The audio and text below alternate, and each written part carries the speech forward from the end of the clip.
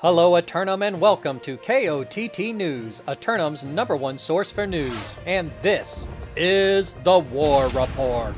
Dynamic change in the history of Eternum last night as the forces of Buck Wild conquer the northernmost region of Mourningdale, and the forces of Most Wanted expand their empire by seizing the crown and kingdom of Monarch's Bluff. KOTT News crews caught up with Most Wanted forces, straight up flexing on the steps of City Hall. Congratulations on your victory. How'd it go out there tonight? It went really well. Everybody was very disciplined. Everybody listened to comms, and it went well.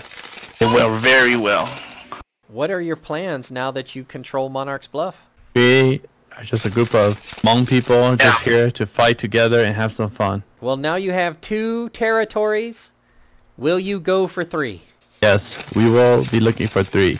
KOTT News crews were unable to secure an interview with Buck Wild leadership, but have submitted a request at City Hall. While in Mourningdale, KOTT News made a shocking discovery about Barely Friends leadership. More on that story as it develops. Turning to the weather, and after all that excitement last night, the sun will act like it's just another day traveling across the sky.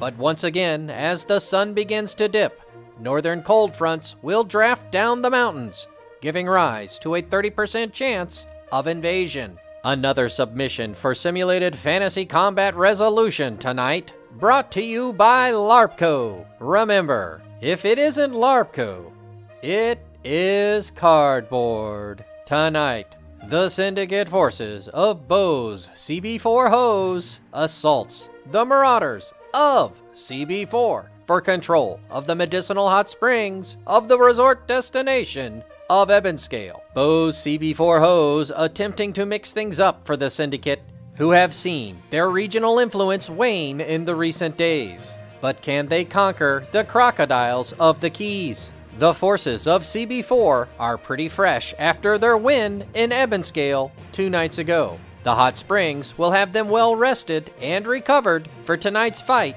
at the Mosh Pit. We'll have the outcomes and reactions from the citizens tonight at 11. Until then, this has been War Correspondent JChalant, KOTT News.